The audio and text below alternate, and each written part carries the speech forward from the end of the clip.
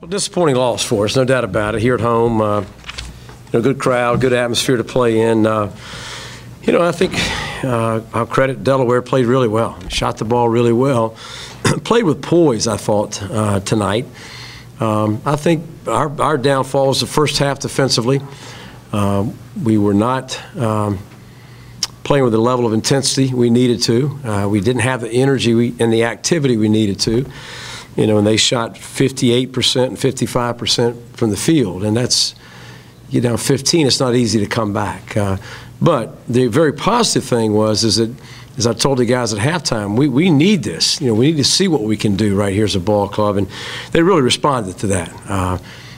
Great energy and effort in the second half, tremendous comeback, and each time we put ourselves in a position with a ball and a tie, we took bad shots. Other than one time we took a shot, I think we got a rebound and missed a layup inside. But, I think we were in such a hurry at times late in the game that our shot selection wasn't as good as it needed to be. So obviously struggled to beat them. There's no question about that. But, I think it's more about us. They played very well, as I said. But, we didn't defend for a half. It's tough. And our shot selection was not good in the second half. It really wasn't. But I think the atmosphere probably had something to do with speeding us up a little bit. And I've said it before, but it's a young team. We took some bad shots in that last 5 minutes, and too much of a hurry to get it all done at one time, I think, sometimes. Which we did a really nice job of the first part of the half. We kept talking. We're not going to do it all in one possession, in one play. And we kept really battling and battling and battling. But once we got to the tie score, we got a little quick with the ball sometimes. Well, we certainly want him back. You don't lose one of your best players and not be affected by it. But, Wednesday night, the guys that replaced him played really well. Tonight, we didn't get much out of that committee, as I called it last time. We had one starter and 3 of our reserves off the bench we got 0 points out of, and that's hard. That's hard. It's easier to make those shots when you're up 18, as it was Wednesday night, than to make those shots when the game's on the line.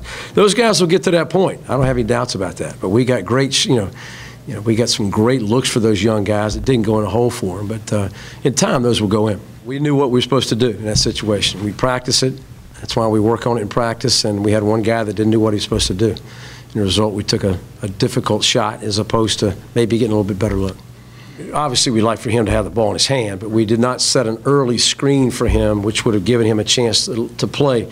The screen occurred at the top of the key, which they're going to trap you in that situation. The screen was supposed to occur before half court, which would have given him some space to play in. And also given the 2 shooters we had on the wing, if they helped off Marcus, they would have been open. So we didn't execute the last play very well.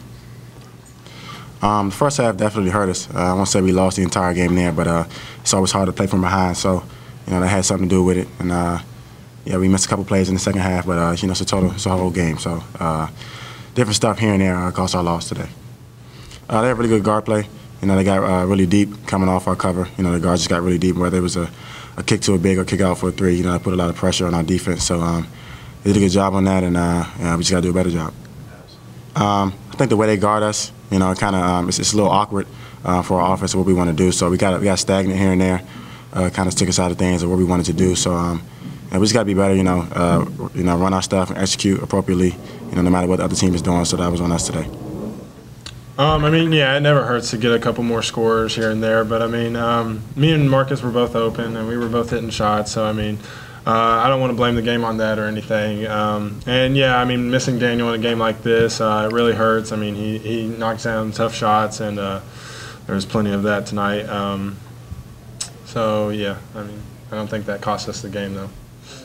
I don't think so. I think today was more so on us than anyone else. We really hurt ourselves as far as execution on offense and not sticking to our principles in its entirety in the ball game defensively. So it's more so on us. I don't know why it always happens against Delaware, but I think it's just more so us than anything.